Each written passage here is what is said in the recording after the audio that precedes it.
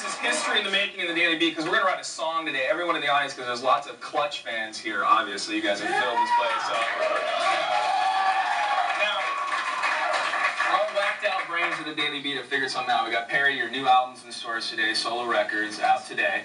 We're going to get Perry to write a song title and the first line of a song, and then we're going to have everyone in the audience, you're going to get a chance to fill in the song with your own line, okay? And then at the end of the show, Clutch is going to play that song, all right? All right, check it out. Welcome back to the Daily Beat. We're talking to friends of Clutch in the audience here, so who would you never go see in concert? I don't know. Michael Bolton. That's a good choice. Yeah. Does he still have the mullet happening? I'm not a fan of. Why would you ask me? Okay, sorry. I thought you were keeping track. What about you, man? I'd have to go with Bon Jovi. Too much of a pansy for me. Okay, all right.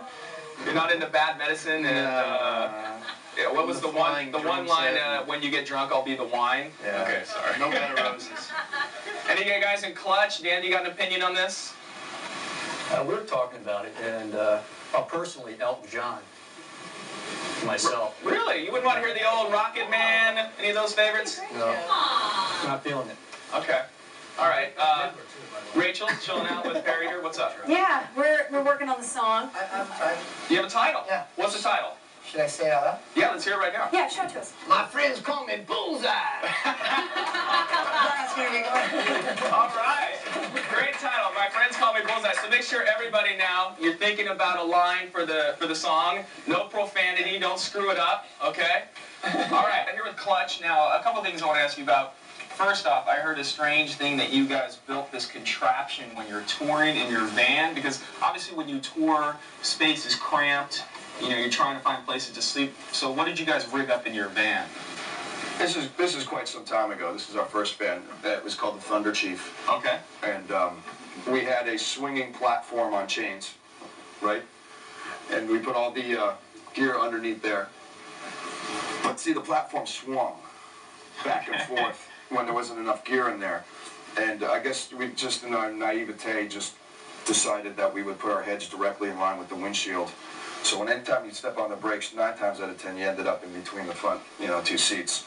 So that was a learning experience. It would break down who's driving, if it was on purpose or not, right? Yeah. We actually sold the Thunder Chief for the cost of the tow truck driver record that got it off our hands. Okay. $200. Very nice. God rest its soul. Now, you guys live all in West Virginia now, right? What is it about West Virginia? I don't meet too many people. Usually people, leave West Virginia and come somewhere, What is it about West Virginia that you guys like so much? How cheap it is. It's really cheap to live out there. Okay, well, We're from the D.C. area, where if you wanted to rent a house like we have in the D.C. area, right on the Potomac, it'd probably be at least a couple grand a month, where we get ours for $750. What's ours? Like, where are you living now, right? We live in Shepherdstown, West Virginia. Yeah, but what kind of pad are we talking about? It's like a... It's a ranch house? Yeah, basically. It's like a retirement home that some guy moved out of, basically.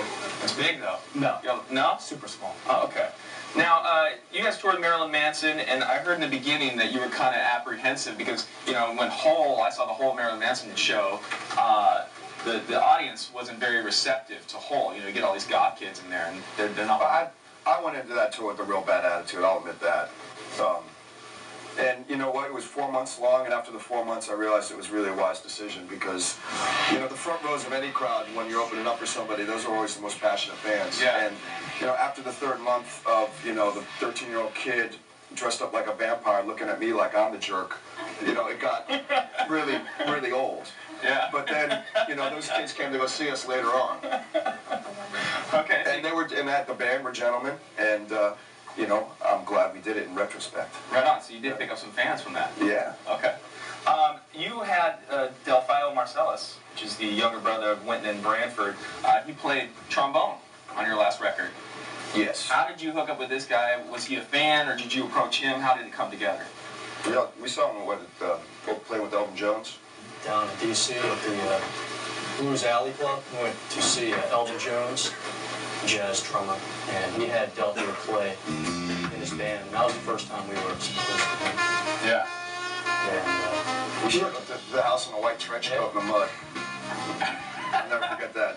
He almost looked like he was going to turn away. It was night and it was storming, and he had a white trench coat on with his trombone, standing in the rain, looking like he was just about to hightail it out of there.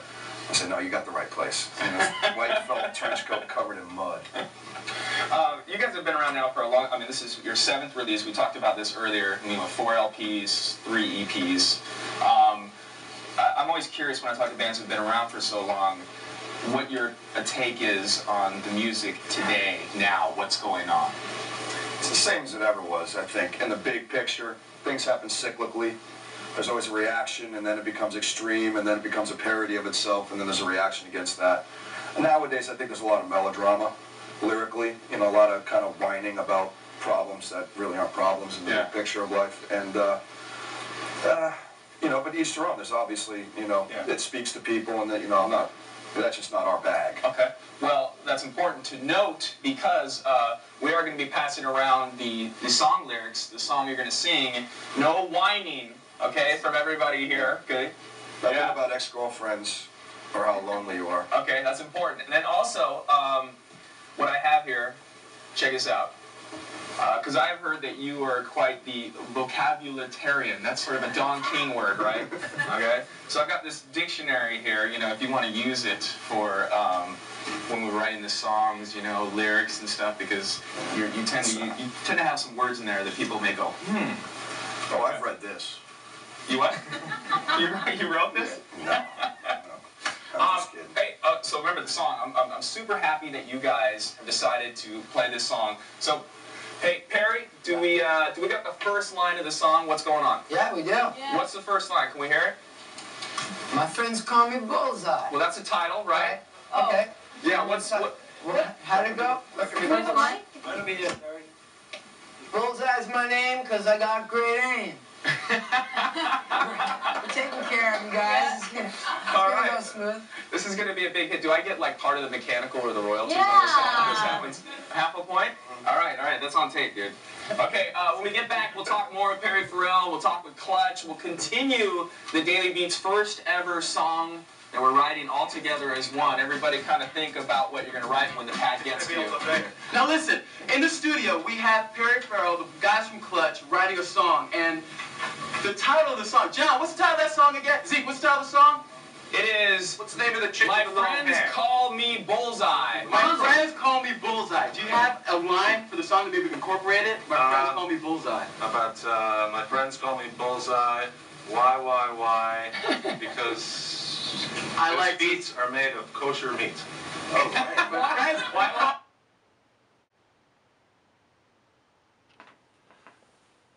Bullseye meat are made of kosher meat. Why? Because Why? his feet are made of Well, we got it, Stefan. Tell me. We are done here, brother, so back in the studio, rock out. All right, cool. Why? Why? Because my feet are made of kosher meat. It makes Got it, sense, brother. totally. Thanks, Stefan. Cool. Now performing this song from Pure Rock Fury. It's the new album out from Clutch.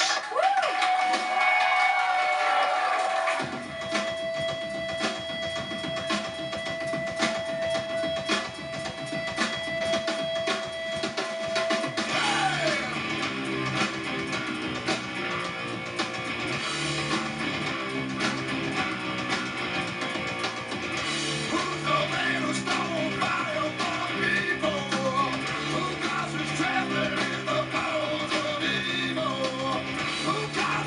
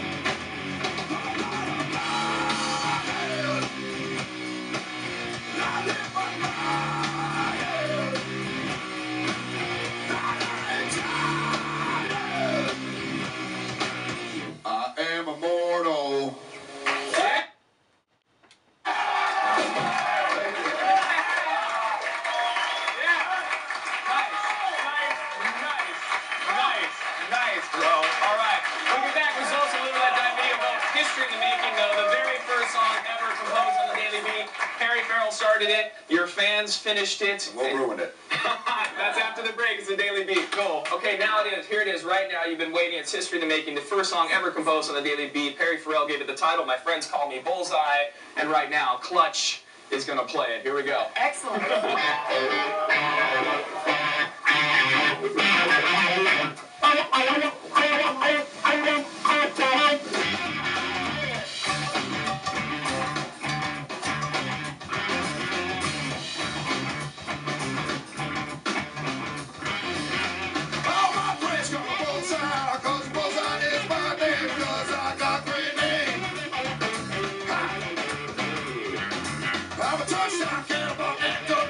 Empty every day, the thirsty drunk on his last leg.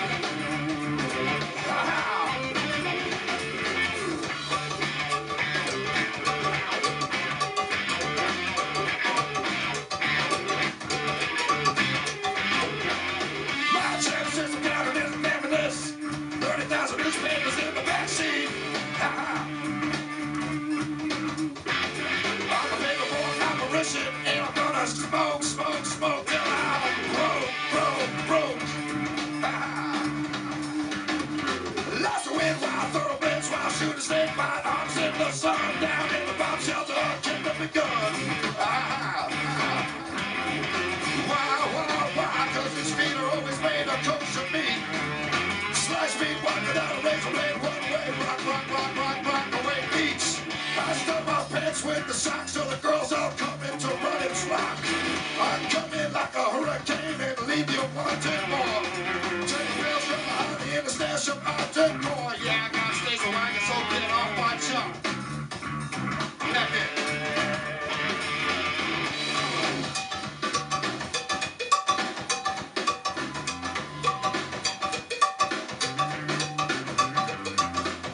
I went to paint my face, but they spilled out my smut. Monstrosity of verbosity fills me with viscosity. These ramblings make me want to have a histomosity. I'll take your mama to the Bahamas. That's right.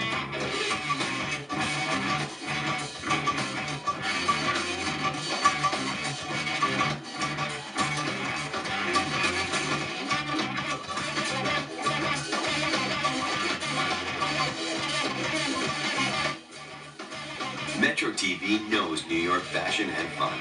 Tonight at 8 on Full Frontal Fashion Weekly, Andre Leon Talley has advice for getting you men in line with fashion. Then we go shopping with Nan Kemper. At 8:30, comedian Susie Essman gives out sage advice on love and dating in the Big Apple on Subway Q&A. Turn on New York wisdom. MetroTV. Turn on New York.